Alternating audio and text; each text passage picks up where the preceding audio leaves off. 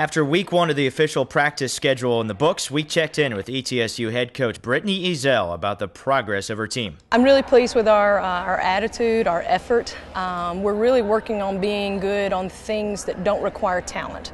And when you're good at those things, then it frees up your talent to make natural plays and to be able to do things within our offense that don't have to be coached.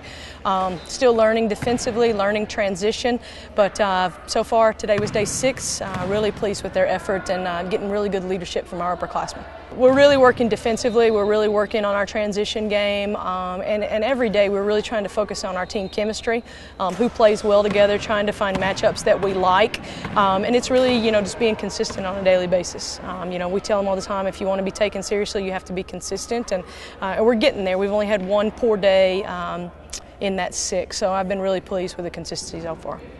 Clearly our backcourt is far more advanced. Chandler Christopher, Tiana Tarter, Shamaria Bridges. I even would probably put Carly Litton in that group. Sadeja Tips has probably been the most pleasant surprise of the fall camp, and her effort has just been amazing.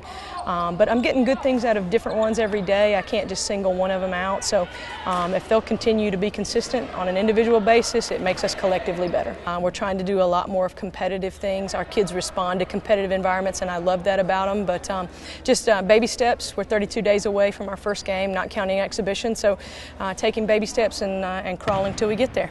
Reporting from Brooks Gymnasium, this has been Parker Schwartz for the Buccaneers Sports Network.